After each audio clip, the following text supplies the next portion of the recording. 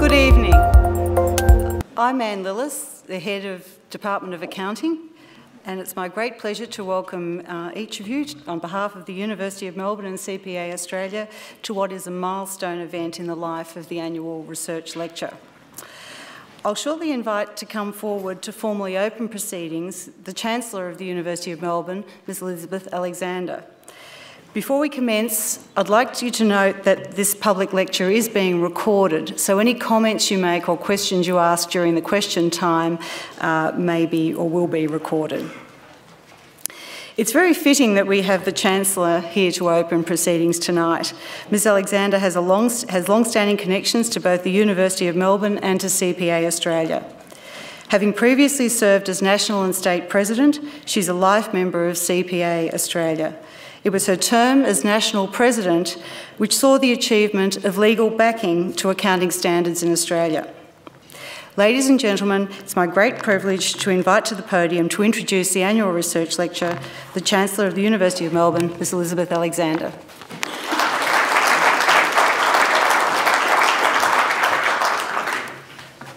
Thanks very much. You've probably been cursing ever since legal backing to standards, but that's where we are. So look, it gives me very great pleasure to welcome you here this evening to the 75th CPA Australia University of Melbourne Annual Research Lecture.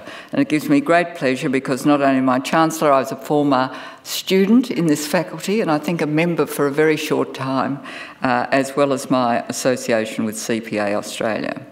In our customary way, I would like to acknowledge the traditional custodians of the land on which this lecture is presented, the Wurundjeri people of the Kulin Nation, and we respectfully recognise their elders past and present. I'd like to extend a very cordial welcome to the President of the Victorian Division of CPA Australia, Professor Brendan O'Connell, the CPA Australia board members and council members. Welcome also to the faculty, to alumni and students of the university, to delegates from the CPA Congress, members of CPA Australia and of the profession, to members of the Fitzgerald family and to the general public. I wish also to welcome our presenter of tonight's lecture, Sir David Tweedie.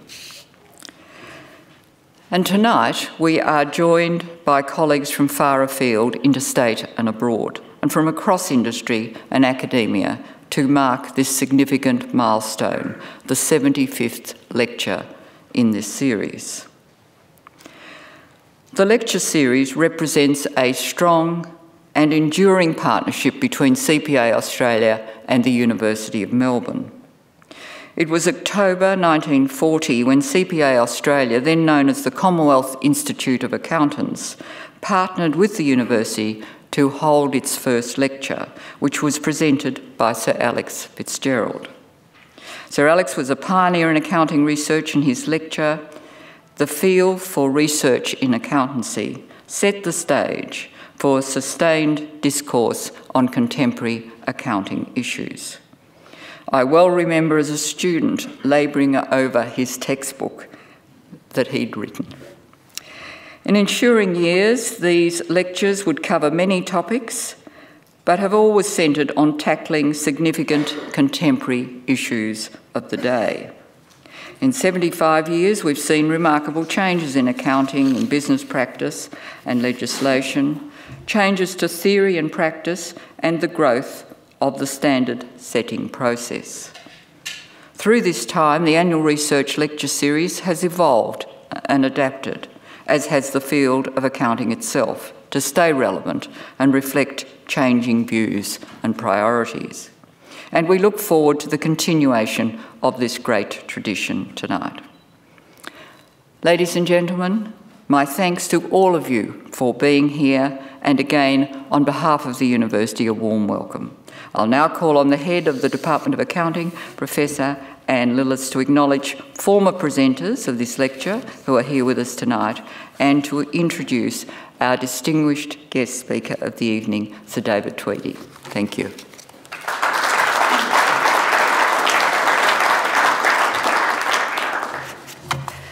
Thank you, Madam Chancellor. Ladies and gentlemen, as you've heard, the annual research lecture has indeed a proud tradition. Those who presented this lecture are drawn from an illustrious list of prominent researchers and practitioners who've tackled challenging questions, presented new ideas, and offered thought leadership within the discipline. To mark the occasion of the 75th lecture, we invited all living past presenters to attend this evening. Many, of course, are overseas and were unable to attend. However, we have 9 past presenters here with us. I'd now like to introduce the past speakers who are in attendance tonight, commencing with the most recent. 2012, Professor Naomi Soderstrom from the University of Melbourne on the topic Sustainability Reporting, Past, Present and Trends for the Future. 2007, Professor Stuart Leach, University of Melbourne, The Use and Misuse of Intelligent Systems in Accounting, the Risk of Technology Dominance. 2006, Mr Kevin Stevenson, Australian Accounting Standards Board, Fair Value, the Right Measurement Basis. 1997, Mr Peter Day, Director, The Future for Accounting Standards in Australia. 1995, Professor Margaret Abernathy, University of Melbourne, Healthcare in Victoria. 1991, Professor Emeritus Robert Nicol from the University of Melbourne, The Dividend Puzzle, an Australian Solution. 1984, Associate Professor Malcolm Miller from University of New South Wales, The Direction and Structure of Financial Reporting in Australia, learning from the accomplishments and failure in the US effort to develop a conceptual framework. 1982, Professor Emeritus Robert Officer from Acorn Capital, Valuation Problems in an Inflationary Environment. And finally, and I won't say the oldest presenter here, but the earliest, Professor Emeritus Ken Wright from the University of Melbourne, Is There a Science of Cash Management? Ladies and gentlemen, could I please ask you to put your hands together and join me in thanking these past presenters, both for their contributions to accounting thought and for being here tonight to share in this important event.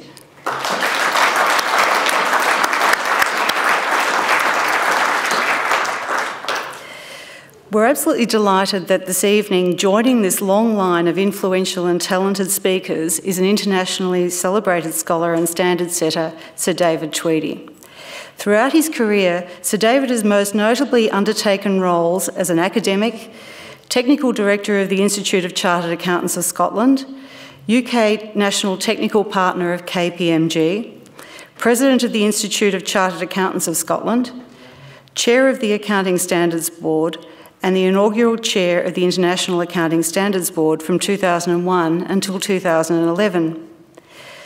Sir David was educated at Edinburgh University, graduating with first-class honours with his Bachelor of Commerce in 1966, and going on to complete his PhD in 1969, and became a Scottish Chartered Accountant in 1972. After teaching at Edinburgh University, he became Technical Director of the Institute of Chartered Accountants of Scotland in 1978. In 1982, he commenced as National Technical Partner of Thomson McClintock & Co., a role he carried on when the entity merged with Peat Marwick Mitchell & Co. to form KPMG. His time as Chairman of the UK Accounting Standards Board and then as the first Chairman of the International Accounting Standards Board marked a period of significant and unprecedented reform of accounting standards. Sir David is a Fellow of the Judge Business School at Cambridge University and a Visiting Professor of Accounting in the Management School at Edinburgh University. He's received honorary degrees from 9 British universities and received a knighthood in 1994. He was inducted into the Accounting Hall of Fame in 2013. Sir David was appointed Chairman of the International Valuations Standards Council in October 2012. He also chairs the Royal Household Audit Committee for the Sovereign Grant and is Chairman of the Scottish charities Luhhi House, which gives respite care to those with degenerative diseases, and the ICAS Foundation, which assists young students from disadvantaged backgrounds seeking to enter into university study. His topic, Changing the Image of the Profession, the Fight for Economic Reality in Accounting and the Increasing Value of the Audit, promises to address important issues of interest to practitioners, regulators and educators. So now, to present the 75th CPA Australia University of Melbourne Annual Research Lecture, I would like to invite to the lectern, would you please warmly welcome Sir David Tweedie.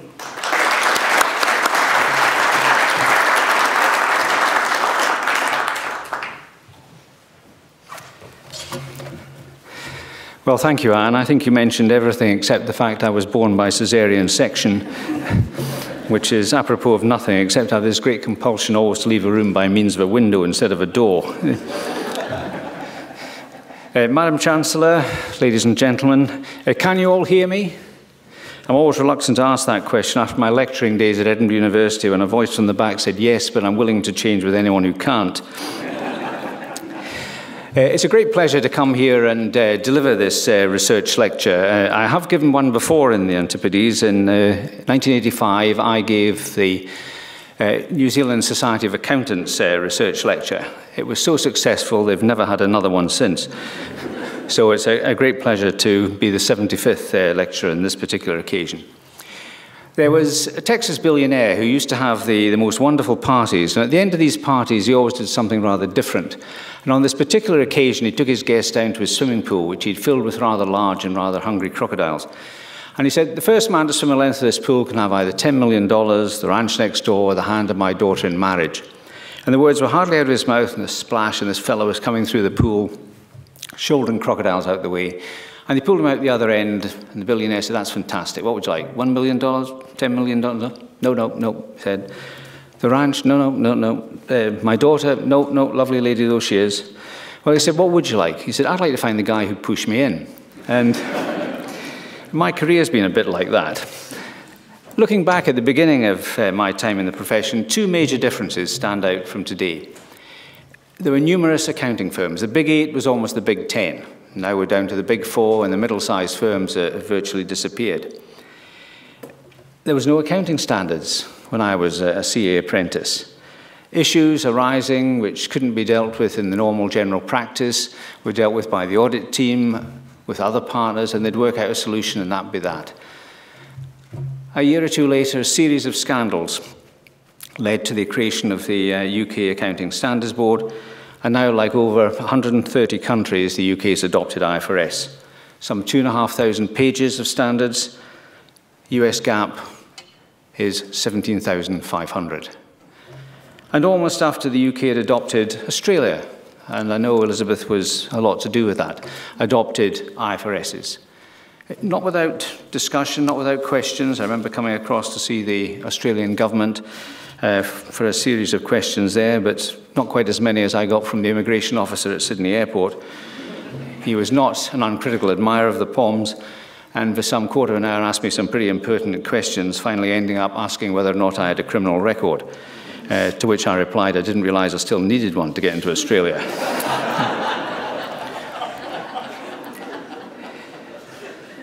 Well, people oppose accounting standards. They often argue that practice sensibly would choose the best practice. I think that's naive. The growth of equity markets, management incentives, increasing demands by shareholders all conspire to pressure management to show companies an advantageous light. To some, volatility is unwelcome. Smooth earnings are really more controllable. On occasion, draft accounting standards are opposed, and politicians lobbied to try and stop the standard setters bringing it in. If change is inevitable, then delay seems preferable. Requests for field tests, further exposure, economic effect analyses have all been called for and have delayed the introduction of unpopular standards. Some would argue that instead of a suite of standards, all we need is a conceptual framework. When I was an apprentice accountant, there were countless conceptual frameworks. Each partner had his own. Even when standard setters began work, different working parties, different board members, all had their idea of what accounting should be and what it should do. So the conceptual framework was born really to stop revisiting the same argument on numerous occasions. It led to generally agreed objectives of accounting, qualitative characteristics, what is an asset, what's a liability. You'd think we'd know that, but we missed them off the balance sheets. Measurement, presentation, and so on. Accountants aren't great consumers of conceptual products. I don't refer to the conceptual framework in the hallowed portals of the English Institute. or rather the Institute of Chartered Accountants in England and Wales. I keep forgetting the Welsh, but so do they. One of their council's members was heading for Wales on the motorway and stopped for speeding, and he apologised. He said, I was just going to Wales, hate the Welsh. Everyone you meet in Wales, he said, was either a prostitute or a rugby football player. Oh, that's interesting, said the policeman, taking his notebook back out again. My wife's Welsh. Really? He said, what position does she play? Well, the conceptual framework is the standard setter's best chance of keeping corporate reporting honest and his defence against vested interest. It's still, however, a work in progress. Much more is to be done on presentation and in measurement. But even in its present form, it has made a major contribution to reforming accounting. The main deficiencies in financial reporting have centred around the failure to recognise assets and liabilities, or to present them or measure them appropriately. I want to give a few examples. Now, some of you have forgotten some of this. I find as you get older, you do forget things. I was in a pub in Edinburgh not so long ago, and an old couple opposite me, and the old boy mentioned he'd been to a pub and had a wonderful meal. So I asked him the name of it. He said, oh, goodness, give me the name of a flower. Daffodil. No. Rose. No. Lily. That's it, he said.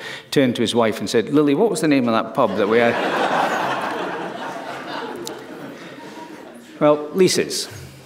You know, I've often said it, much to the annoyance of Qantas, that one of my biggest ambitions is to fly in an aircraft that's actually on an airline's balance sheet. And the reason they're not is most of them are not purchased, they're leased. And internationally, leasing standards are perfectly harmonized. They're absolutely useless. And why are they not on? Because we have two forms of lease accounting. Operating leases, where you just put the charge through the P&L accounts like a rent, or capital leases, where the present value of the payments you make are shown as a liability and an asset on the other side. And what's the difference? Well, one is almost a surrogate for buying, and so if you've got most of the risks and rewards, that's when it goes on. What does that mean? Rule of thumb, if the present value of the payments are 90% of the value of the asset when you start the lease, it's on balance sheet. Guess what? They come in at 88%. And if we dropped it to 80, they'd come in at 79. And when you look at an aircraft, they only lease it for 7 years, so it's nowhere near the full value of the asset. When you look at the extent of the equipment leasing industry, in 2012, the transactions amounted to $868 billion US, and almost all of that was off balance sheet.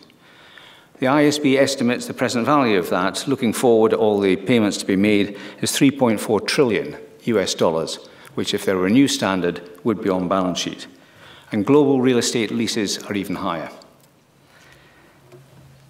The G4 group of standard setters, including the AASB, published a paper on new form of lease accounting in 1996, written by my old friend Warren McGregor, who, of course, is a Melbourneian. There was a very simple solution to it. Is a lease a liability or is it not? When you say to the airline, can you get out of this payment? No. Can we measure it? Yes. That's the definition of a liability. And on the other side, the right to the 380 or whatever it is for 7 years. Some 18 years after Warren wrote that paper, a new standard is still to be finalised due to extensive lobbying and disagreements among standard setters. But next year, you'll get one. Were they alive today, the partners I trained with, I think, could have probably written the standard in one line.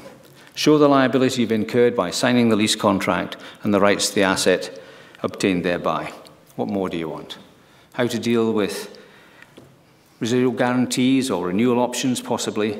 But do we require a lot more? We can write standards dealing with 80% of the issues in some 12 to 15 pages. If you want 95%, it could go up to 400. And that's where we've got to watch it. Leasing is an off-balance sheet issue. When I first went into standard setting, the balance sheet was almost an optional extra. There was so much missed off, it was hardly worth showing what was there. We used to say that on the right side there was nothing left, and on the left side there was nothing right. And it was so easy to get things off. You know, I hope many of you here like a drink, but one thing you must never drink is a one-year-old whiskey. Because if you do, you lose the flavour and the bouquet, but more importantly, you'll lose your power of speech. And distilleries, when they made it, would sell the whiskey to a bank. And the bank would have an option to put it back to the distillery at the price that was paid for it, plus interest at normal lending rates up to the time of repurchase. And the distillery would have a call option to call it back under exactly the same terms. And the lawyers would tell you it was a sale, and inventory disappeared, cash would come in, maybe a little profit. When you look at that transaction, what's going to happen? It's going to come back to the distillery.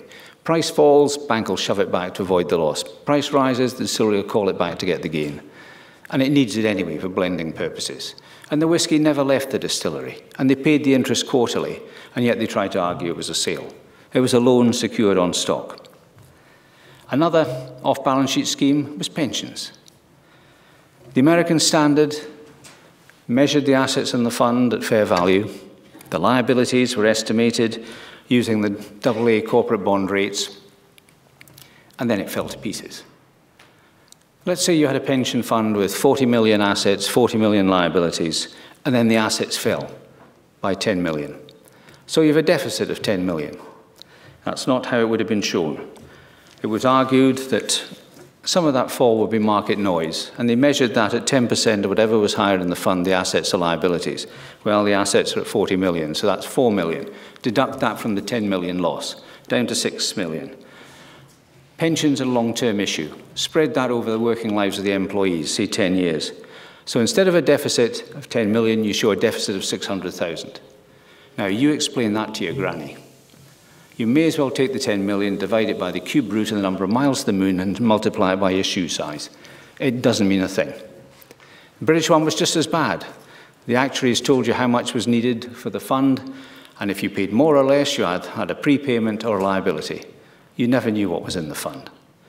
Both of them had to be swept away, and now internationally we show the full deficit. The 10 million will be revealed. Not showing liabilities gets companies into trouble. In the United States, healthcare was the big issue. Companies gave their employees who had just retired healthcare from retirement till death. And as people get older, bits fall off.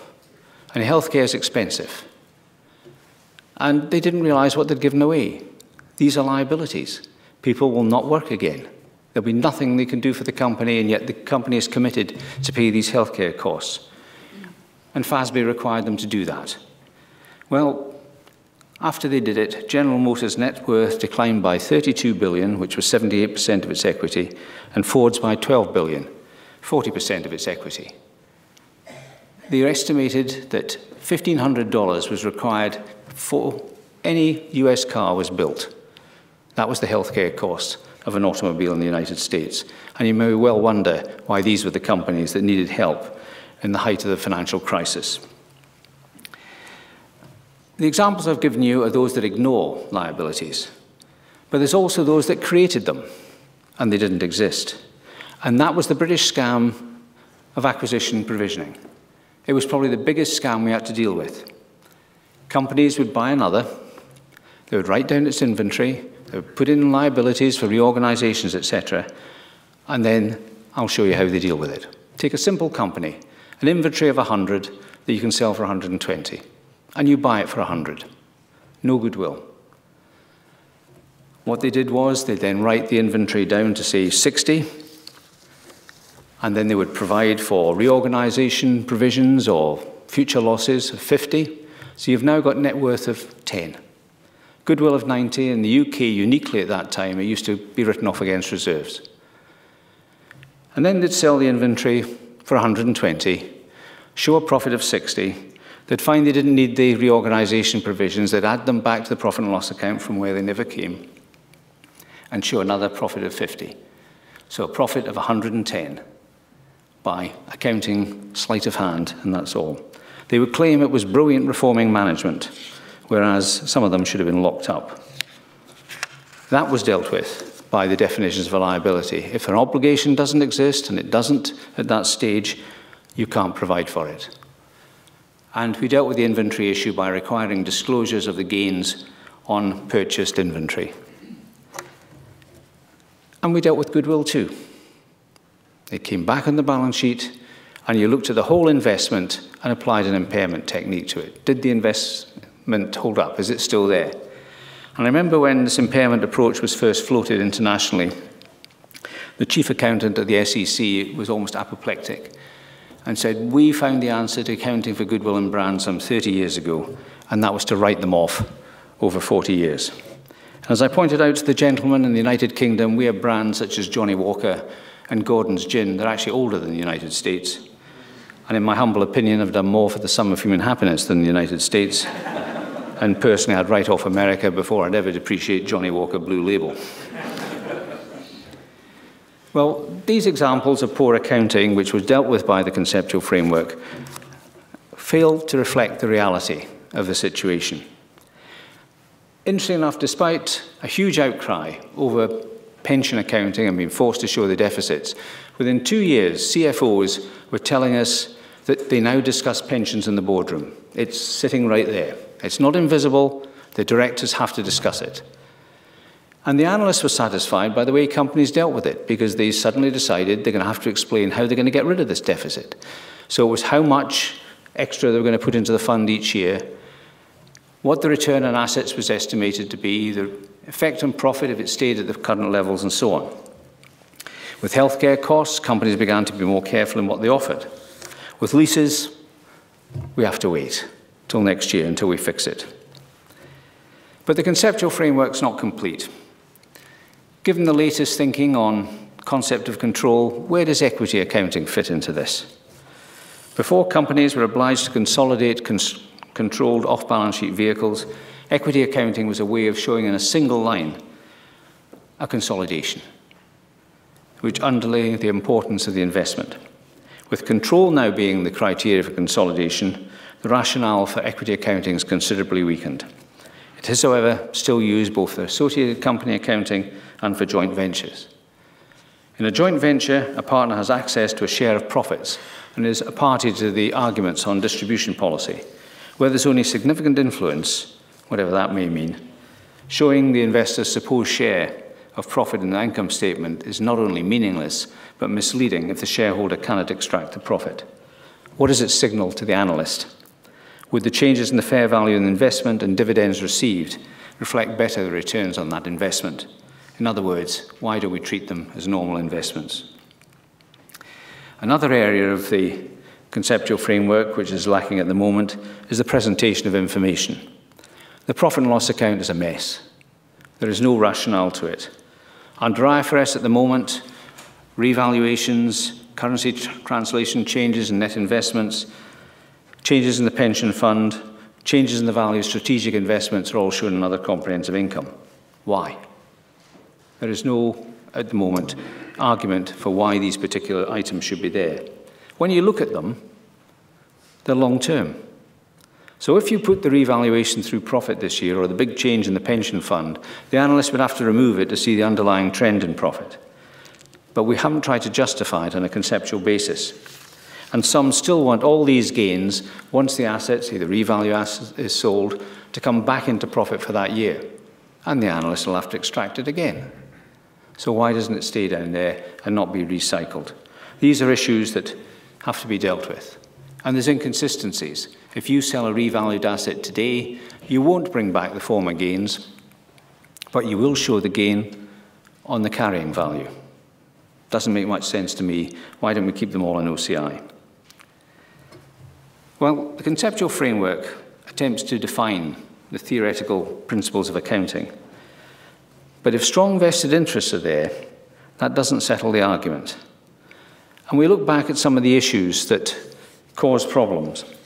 One that amazes me looking back on it now was the issue of share options. Massive opposition to expensing them as remuneration. Many arguments were used. Difficulty of measurement, adverse economic consequences of whom? Management. Or the fact that such options had no cost to the company as it was a share transaction. Well, terrific, give us all some, we'll all get rich. Or if you take it to its logical conclusion, if a share transaction has no value, then why do we consolidate with share transactions? Because there's no cost to those either. And it was amazing the level this reached. President Bush, President Chirac, all joined in against expensing share options. And yet, when you look at the evidence, what was there? In 2001, the earnings of the S&P 500 were overstated by 31% because options were not charged. Furthermore, While people said these options went to all employees, 75% of them went to the top 5 executives. And in the S&P 500, on average, these companies spent $480 million every year buying back shares to stop the dilution effect. Well, divide $480 million by 3/4, the 75%, divide by 5, and you get $72 million. That's what the directors were getting. And then they wondered why they got Enron and they got WorldCom as people tried to keep the share price up. The Financial Executives Institute of the United States boasted they spent millions of dollars lobbying Congress to get the SEC to stop the American Accounting Standards Setter from expensing share options. At a public meeting, they told us to do the same to us. And I was delighted the following week when the board voted 14-0 to expense them. As Warren Buffett said, if options aren't a form of compensation remuneration, what are they? If compensation isn't an expense, what is it? And if expenses don't go through earnings, where in the world should they go? A year after we issued our standard, the US changed from just disclosing the cost of share options to expensing them. Well, if that was our toughest fight when we started, it seemed a minor controversy once the financial crisis hit. For most of my professional life, there's been arguments about the use of fair values and financial reports. Historical cost is far simpler to audit. It's also, in many cases, far less relevant than current value. Many of us here remember the arguments of inflation accounting. Professors Ginther, Chambers, Matthews, pioneers, internationally famous in this area.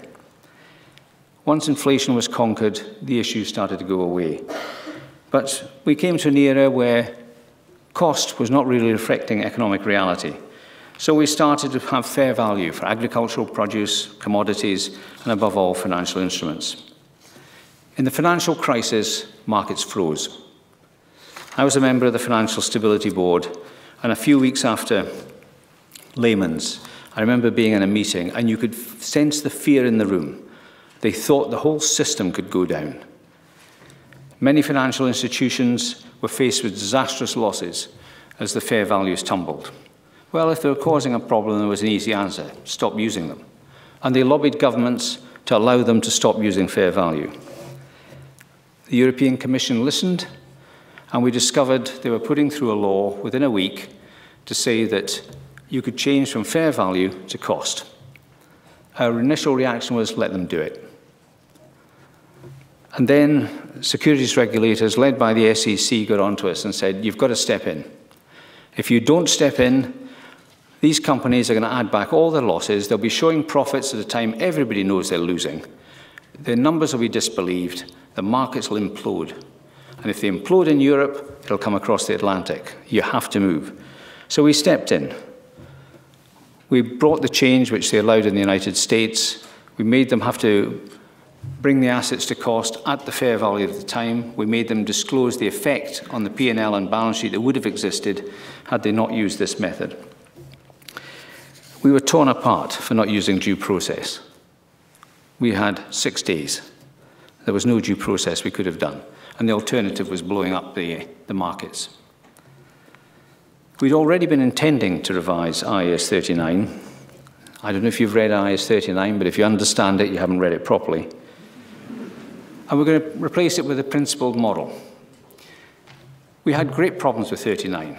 The French hated it. And I was called into the European Commissioner before we finally published 39 to be told that if we couldn't get the French to agree to it, then he couldn't accept it for Europe. I asked him if he told the French that. He said he had. I said, in that case, we won't get agreement. They don't want it. And he says, well, they've come up with a compromise. The thing they don't really like is showing losses on hedging derivatives through income. So I said, where do they want to show them? In equity? No, he said. Well, we're now starting to run out of options.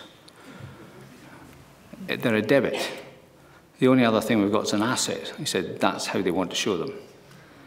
So I said, fine. So if I go to BNP Paribas and ask for a loan and they want collateral, I can give them this loss on a derivative, can I? And he says, don't be stupid. And I said, well, who started this? We refused, and that became the European carve-out. Only 29 companies did it, mainly French banks. IFRS 9 is a principle-based model. If you know the cash flows of an asset and financial instrument, and you're going to keep it to get those cash flows, you can show it at cost. That only means debts and loans. It's an interest security that would work. Derivatives, equities have to be at fair value. Some will argue that all financial instruments should be marked to market. There's clearly a consistent logic in that. But there could be major consequences. If we required the loan books of British banks to be shown at fair value, the profits of these banks would be much more volatile. Between 2001 and 2006, UK banks' cumulative profits would have been £100 billion higher, than recorded profits, as expected future returns on risky projects were brought forward. But in 2008, hypothetical losses would have reached in excess of £300 billion, and in 2009 would have peaked at over £400 billion. The total capital resources of British banks at the time was £280 billion, so the British banking system would have been bust on a fair value basis. A few months later, they were back in the black again. Fair value was a convenient target for many politicians during the crisis. Shortly after the collapse of Lehman's, I was interviewed by the BBC World Service. He said, "In this crisis, fingers are pointing, and fingers are pointing at you. You are the man who caused this crisis." I said, "They're right, it was me. I made banks give up their risk management techniques. I made them give loans to people who had no assets and no income. I made them break up these mortgages into tiny pieces and add them to tiny pieces of thousands of others and scatter them worldwide. I made the credit rating agencies give them AAA ratings. I made people buy them without due diligence. It was all my fault." And there was a pause, and the interviewer said, "For the benefit of overseas listeners, that was irony." But valuation's a difficult issue. Maybe remote for some of you, coming from Scotland. I'm used to that, of course. When I was at KPMG, I took two of my London partners up to the Hebrides Islands off the west coast of Scotland for an investigation. And being London partners, they had to keep up to date and went into the newsagent to get a copy of the Financial Times. I'm a bit taken aback when the old lady behind the counter said, "Will you be wanting today's or yesterday's?" But coming from London, they had to have today's. "Ah, well," she said, "you'll have to come back tomorrow." The problem I experienced in Lehman's was the fact that the markets had frozen. How do you put a value when there are no sales? And we had to put a working party together to come up with an answer in the middle of the crisis. So when I was asked to take over the International Valuation Standards Council, I wanted to see what they were doing with financial instruments. What's there appalled me. We have standards that say show fair values. You assume they're comparable. They're not. Experiments have shown when Basel were putting out portfolios to various banks, the differences were huge. And so what does that do to our P&L accounts? And what does it do to the balance sheets? And what does it do to financial stability with the Basel capital buffers? We have a major problem, a lacuna in regulation. And that's something that we're going to have to look at. And it's not just the ones in the balance sheets and P&Ls. Disclosure too. Our cooperative bank in the UK went into difficulties in 2013. In December 2012, it has shown the fair values of its loan book as being at a premium of 37 million over the figures shown in the accounts. Following well-publicised difficulties and regulatory scrutiny, it restated those figures in June the following year. And that showed that the fair value was actually 3.7 billion below the carrying value. These numbers are useless if that's the sort of variation we're going to get. So where does the auditor, and how does he deal with all this when it happens? Let's look at the audit. So far, accountants have moved towards international accounting standards. They're moving towards international auditing standards. And auditing's come a long way in the 25 years that I've taken a big interest in it. As a technical partner of KPMG, I was horrified at some of the things that went on in the City of London. I used to compare the auditor in the 80s to an airport luggage trolley, the only difference being the airport luggage trolley had an independent mind of its own. The global financial crisis led to concerns over the role of the auditor. Why was the investing public not warned about the impending disaster? And that has caused a problem ever since, and the European moves are related to that. My first meeting of an auditor was when I was about 11, and I visited my uncle's small farm just as the auditor was leaving. And he commented he hadn't seen my uncle's horse. "No, you wouldn't," said my uncle, "I sold it." "Well, that's strange," said the auditor. "I didn't see the cash going through the cash book." "Of course you didn't," said my uncle, "I spent it." "Well, that won't do," said the auditor. "Give me £2. So he picked up his £2, stuck it in his pocket, picked up his pen and wrote in the cash book, "Payment to man for burying dead horse, £2. Well, in case you're worried about Scottish accountants, let me tell you, none of them would do that these days. Not for £2, they wouldn't. I think the auditing relationship with the company needs to be reformed. I think it involves more direct reporting to investors and a change in the structure of the audit. Everybody knows when there's been a bad audit. It's splattered all over the papers. Nobody knows when there's been a really good one. It's hidden. And it's seen by some as a commodity. You've got to pay for this. You want capital from the capital market. You've just got to pay for an audit. And the audit opinion's an off-on switch. Fair presentation, not a fair presentation. When I first started accounting, the audit report was 3 or 4 lines long. You could tell at a glance if it was qualified. Now you can't find it. It's buried in this boilerplate language that says who's responsible for what. You know, how many auditors does it take to change a light bulb? None. They're too busy forming a committee to say it isn't their responsibility. All that stuff can be taken as read. In the UK, you can now put it on the website. Get out the report. The audit is an activity costing considerable sums of money and should be used to give added value. The Public Companies Accounting Oversight Board in the States stated, and I'll quote, "Many investors have indicated they would benefit from additional auditor reporting because they do not have access to or may not be aware of much of the information. Additionally, many investors indicated auditors have unique and relevant insight based on their audits, and that auditors should provide information about their insight in the auditor's report to make the reports more relevant and useful. In particular, they want to know areas of high financial statement and audit risk, areas of significant auditor judgment, management judgment areas, significant changes or events, including unusual transactions, and where are significant matters disclosed." Instead, we have an audit report that limits responsibility. But here's a wonderful opportunity coming now for the profession to end the notion of audit being a commodity and begin to make it a vital part of investment analysis. The American Standards Board, PCAOB, and the International Auditing and Assurance Standards Board are moving towards a different type of audit report. The UK has already gone there. Some argue that the auditor should simply give an opinion. He shouldn't get involved in other items. Well, if you believe that, in 2008, there was one of the companies that received lots of funds from the Troubled Asset Reserve Relief Program in the United States. The audit report in 2009, or the audit, I should say, cost $119 million. In 2009, it cost $193 million, and the audit report was word for word the same. $74 million to learn what? It's a fair presentation. Wouldn't you have liked to know why it cost $74 million more? There's a big dilemma whether the auditor should be more independent and say what he thinks, or whether he should only report on things that are in the financial reports. The audit committee can do that. The alternative view, which I share, is the auditors representing the investor, not management, and should be free to comment on issues which concerns investors. Investors clearly would like the auditor to say what would concern him if he was investing in the company. What would he be interested in? What keeps him awake at night? It's good to see them moving. But the UK audit report is quite interesting.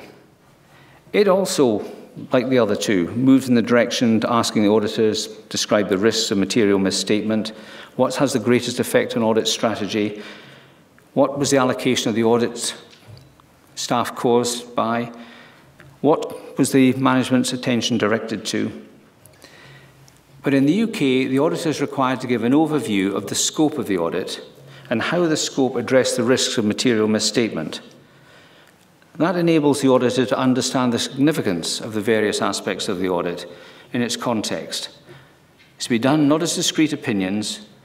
It's been told we don't want boilerplate language. We want the auditor's comments to refer to that particular company. So no generic language, and express it in language that relates to the audit.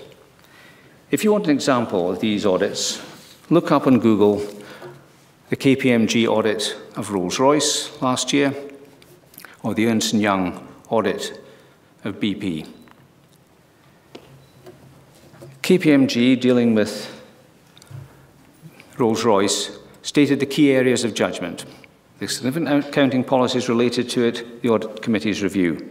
The areas covered dealt revenue recognition, recoverability of intangible assets, consolidation issues, evaluation of liabilities, bribery and corruption. An example of the sort of issues that they came up with was as follows. The resulting estimate was acceptable, but mildly optimistic, resulting in a somewhat lower liability being recorded than might otherwise have been the case, the valuation of a put option. We found the group's judgment to have been balanced, the basis of accounting in the civil aerospace business. Overall, our assessment is that the assumptions and resulting estimates, including appropriate contingencies, resulted in mildly cautious profit recognition. Overall, you just get a balance of, well, it's probably a fair presentation. A little bit here, a little bit there, but on balance, they've tried to get it right. Ernst & Young and BP wasn't so detailed, but outlined the risks over the Gulf oil spill, the reserves of oil and gas, his ability to exercise significant influence over Rosneft, it'll be interesting to see what it does this year, fair value accounting, and the acquisition of Rosneft. It wasn't as detailed as the KPMG report, but is a much better report than one of the previous years. Now there's a competition to get to the top. KPMG is offering a Rolls-Royce type audit report if you want one, as an extra. And they've been quite justifiably proud of it. One area of the audit report which hasn't been successfully tackled is that of the going concern. An adverse going concern opinion is very difficult to give. It can precipitate the collapse of the audited company. Sometimes we have to face facts. I remember listening to Peter Wheeler, the former British Lion England hooker, and he was commenting about the problems of touring rugby test sides. And he said, very difficult. You've got young, hot-blooded males, wives, girlfriends, half a world away, pretty girls in South Africa, things happen. And he was talking about this young three-quarter back home, night of the tour ended, sound asleep, tucked up in bed with his wife, and suddenly from downstairs there's an almighty crash. And before he could stop himself, he shot up in bed and said, oh my God, is that your husband? But fortunately, disaster was averted. His wife was half asleep. She just rolled over and said, no, he's in South Africa. Well, when we look at what had happened in the crisis, none of the 10 top companies that received funds from the Troubled Asset Relief Programme had any going concern qualification. Out of the 10 largest bankruptcies in the United States then, only 2 had one. And the value of the other 8 declined from 7.5 billion to 700 million, a 99% loss of value. The new proposals from the standard setters probably don't go far enough. They just say that, well, we've looked at management's assumptions and think it's okay. I think they should say what these assumptions are. Why do you think it's a going concern? In the crisis in the UK, our biggest failure was Northern Rock. If you looked at its accounts, you could see that 3/4 of its liabilities came from the wholesale markets and were due within 3 months. And it was lending out for 25 years. Perfectly fine to say it's a going concern, provided the wholesale market stayed open, which they always had until then. But nowhere was that assumption stated. But that's what lay behind it. That would give at least the investor a chance to say, maybe I'm not going to take that risk and get out. But put the business model and show people what can happen. Well, what advice can I give? I'm always wary of giving advice. When I moved into my present home near Edinburgh, in the front garden there was a rather architecturally interesting plant which looked like overgrown parsley, but which the neighbours who didn't like the lifestyle of the previous occupant thought was marijuana. So I was a bit concerned, so I called in a horticulturalist. He gave me advice I never forgot. He didn't know what it was either, but he said, look, if you're worried about this plant, he said, pick it, dry it, and then smoke it. And if you're still worried about it, then it's parsley. Well, the new audit report is a necessary but not a sufficient condition to greater audit quality. That needs a rebalancing of the position between the auditor and the company.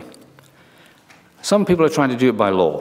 The European Commission are now requiring rotation after 20 years, or if it's a joint audit, 24, tendering after 10, or if joint audit, 14, banning certain activities, tax, bookkeeping, etc., from public interest companies, and if you do any services for them, they're limited to 70% of the average of the last 3 years' audit fees.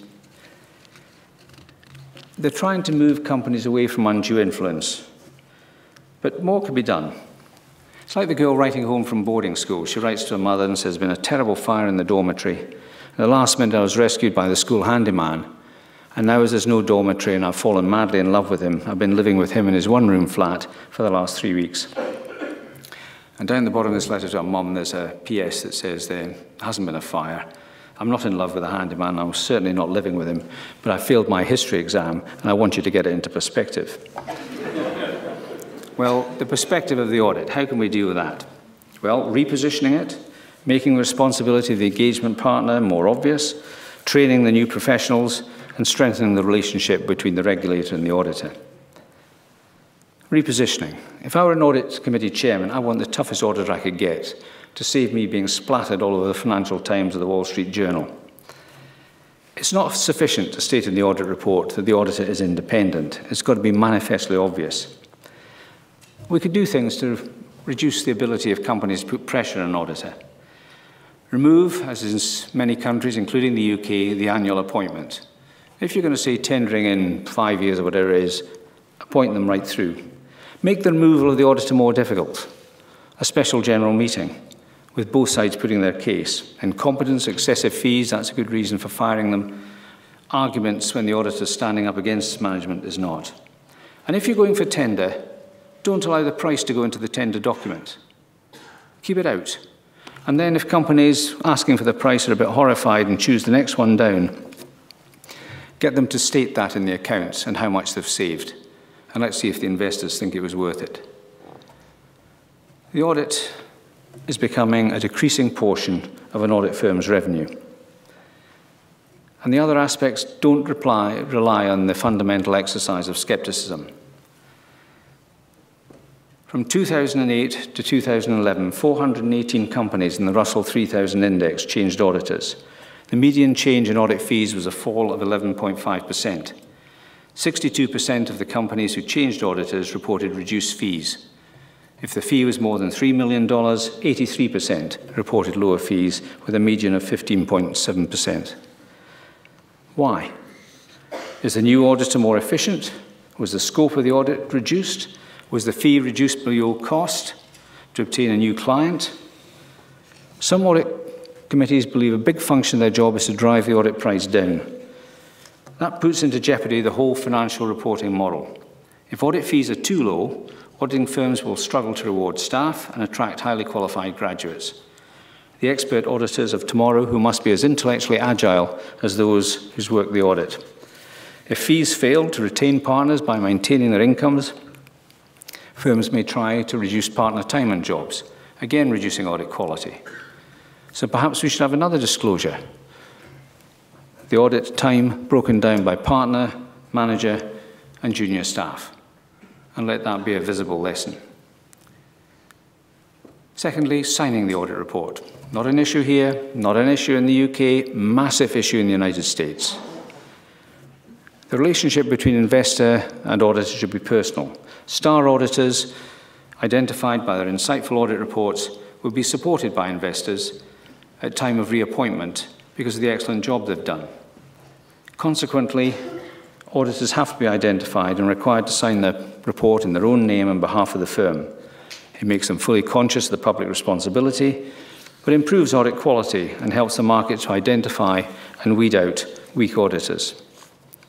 It focuses their mind, gives them a sense of greater responsibility, and ultimately their personal professional reputation is on the line.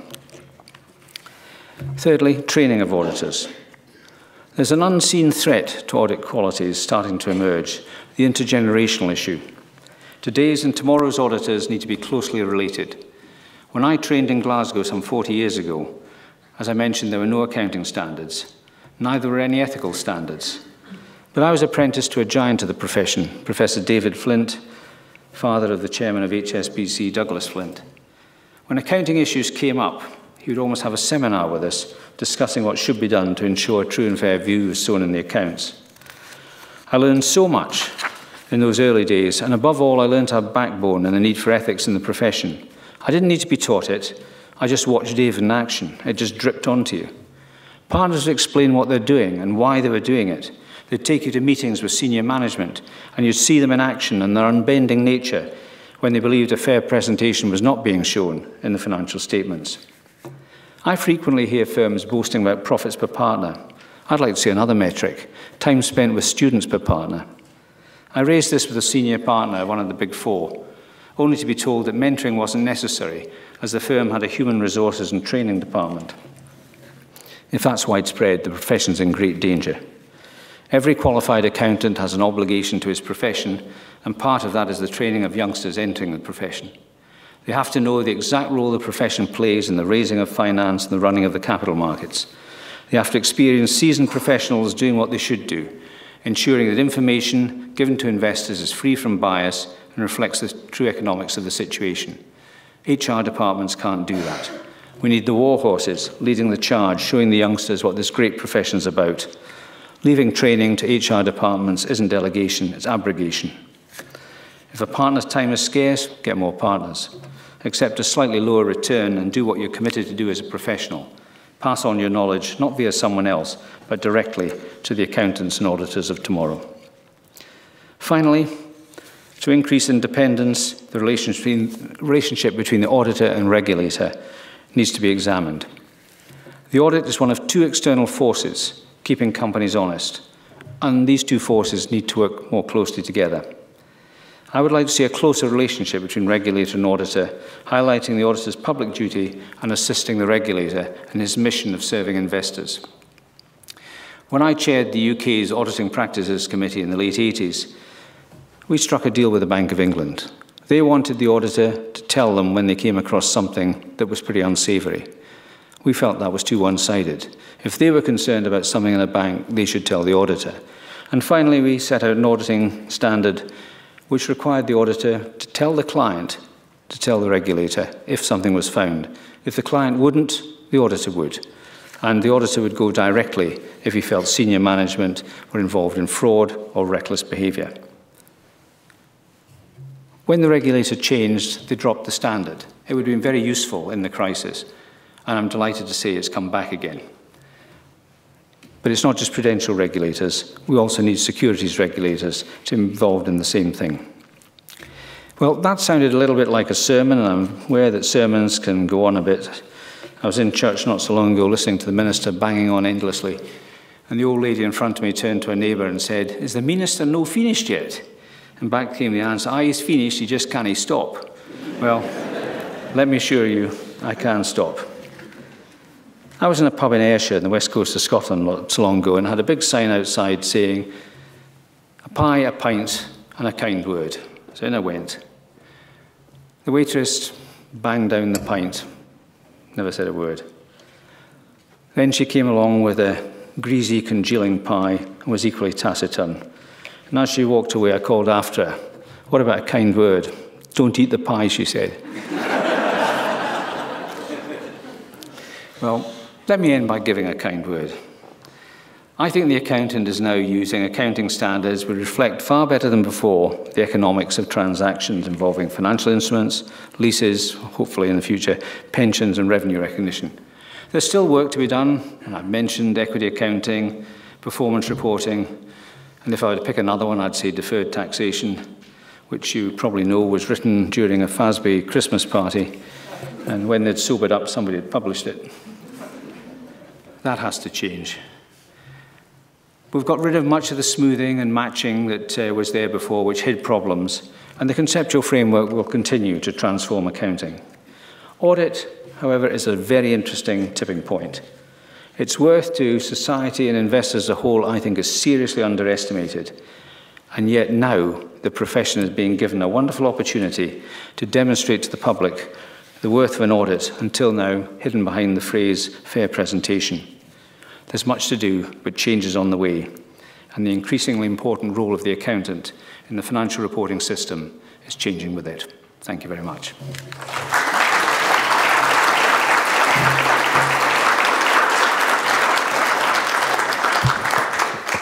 Thank you very much, David, for a very entertaining and provocative lecture. We've got time for a few questions.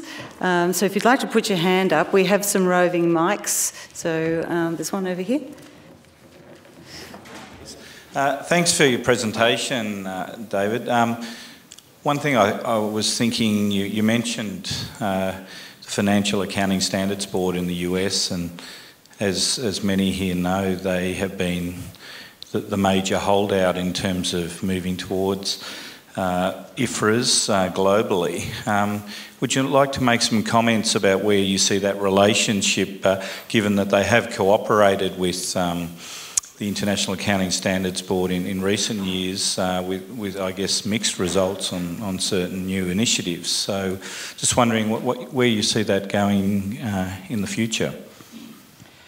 Well, you're quite right, Brendan. What people probably don't realise was the people matter. Who's there at the time? And when we were getting rid of the reconciliation that you used to have to do if you listed in the United States, we spoke to the chairman of the SEC, it was Chris Cox at the time, and he was a supporter of international standards. And he was the one that got rid of the reconciliation requirement. And in 2008, he got Bob Hers, chairman of FASB, and I into the SEC. And he told us he wanted IFRS to be used in the United States in 2013.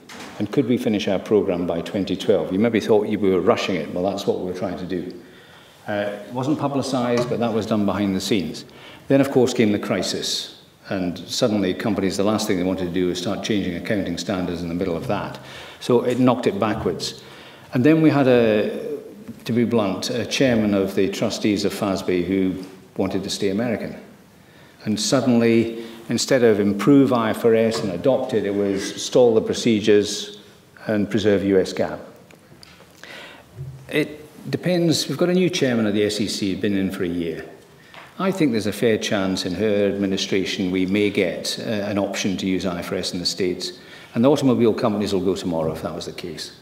So I think the signs are still good. 130 countries using it, 20% of the Japanese market's already doing it. Japan's 95% there. It's not word for word, but it's 95% of the way there.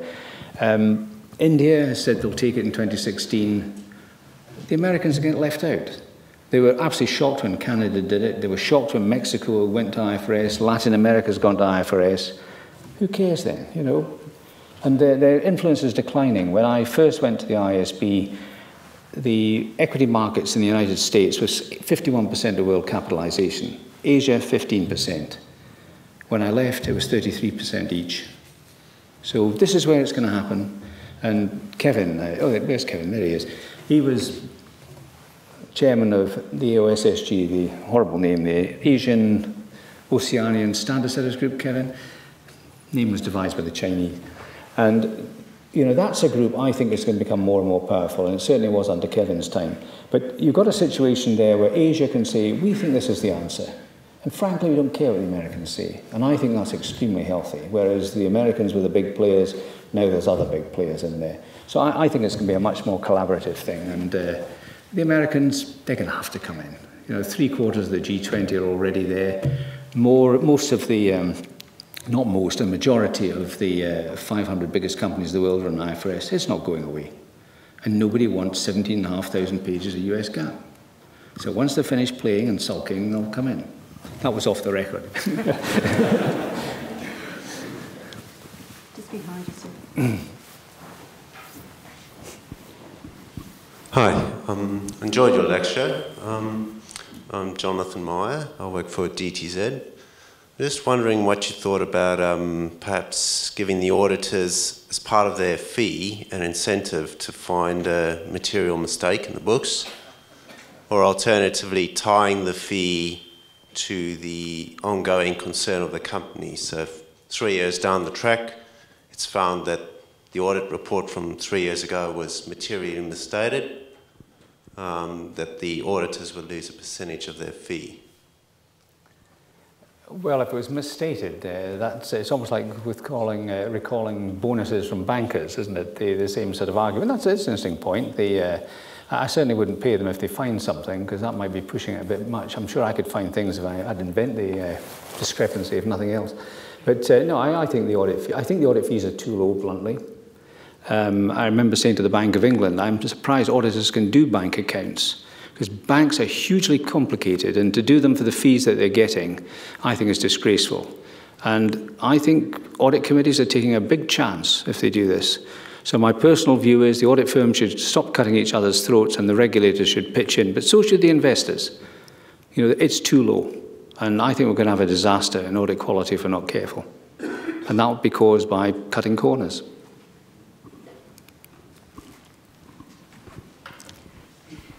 Do you have another question? Unrelated, I was just wondering what clan that I belong to. It's the McTurwit. My wife gave it to me for my birthday. It's nothing to do with a clan. It's just sort of tartanish.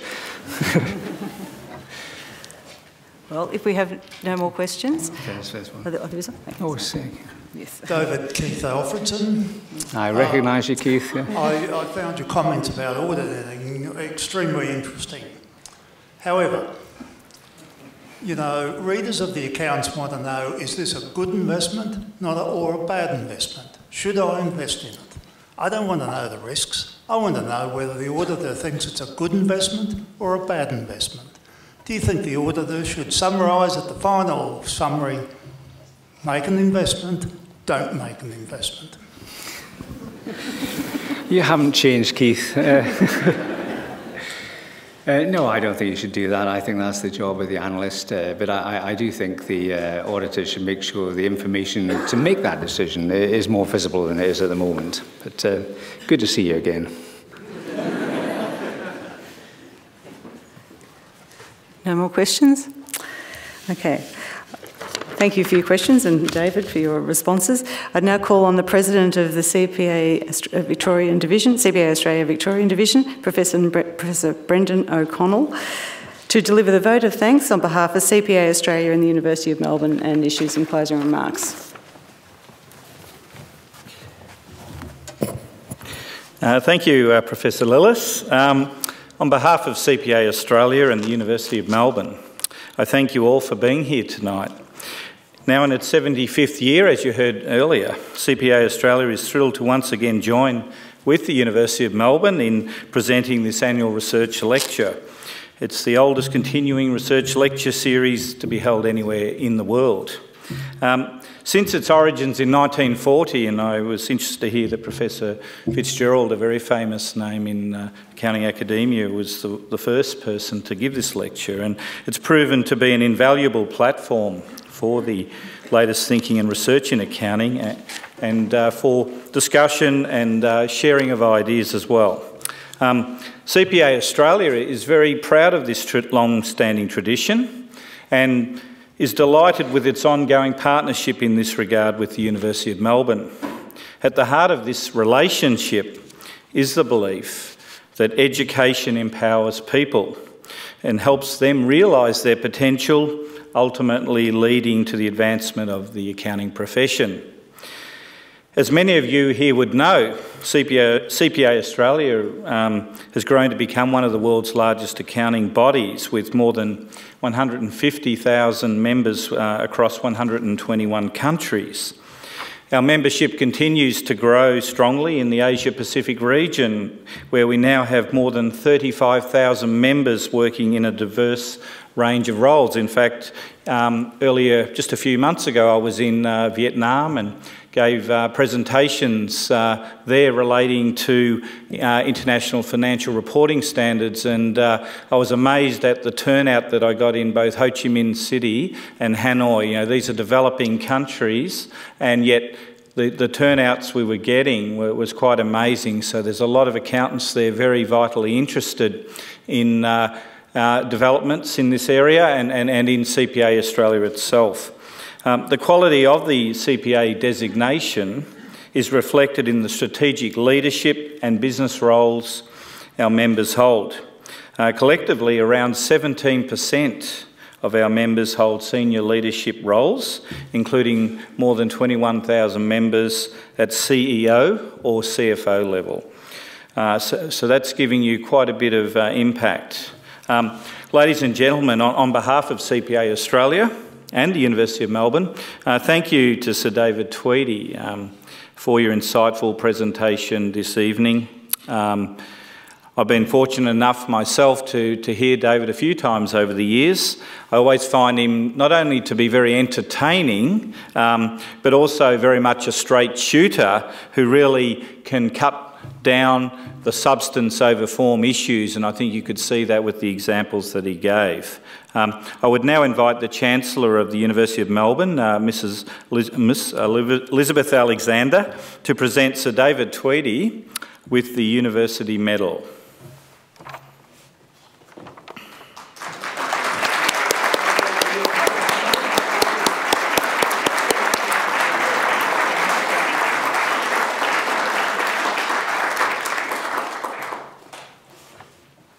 Okay, that concludes the formal part of proceedings, and now comes the time where you can have some refreshments and some networking with your colleagues and friends. So I'd invite you to do that. So thank you and good night.